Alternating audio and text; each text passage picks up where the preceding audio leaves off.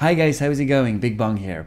If you're following me, then you probably know that I'll be attending LangFest Montreal with my friend Marc Okrand, and I'll also be meeting the creator of Dothraki and High Valyrian, David J. Peterson, but also Marc Okrand, creator of the Klingon language from Star Trek. If you haven't watched my videos on Dothraki and High Valyrian, go ahead and do that after this one. Now, the wonderful thing about Klingon is that there is already a course on YouTube by the German teacher Levon Litar. That guy is amazing. He's always wearing his Klingon costume, and his lessons are on point, I'm telling you. Levon Litar, if you're watching this video, I just want to say thank you. I very much enjoyed all your lessons. Now, according to him, the Klingon species is a very direct one, so they don't use words like hello, goodbye, please, or thank you. That means if you don't need anything from anyone, just don't go to people. If you do, they're going to be asking you nuknech.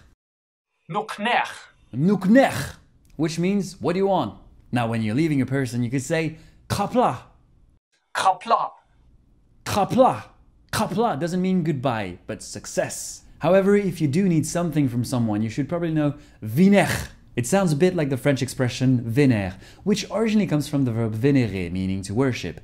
But nowadays, when French people use it, it's the Verlan slang, or reverse expression of énervé, meaning angry. Je suis vénère. Anyway, back to Klingon. Vinech.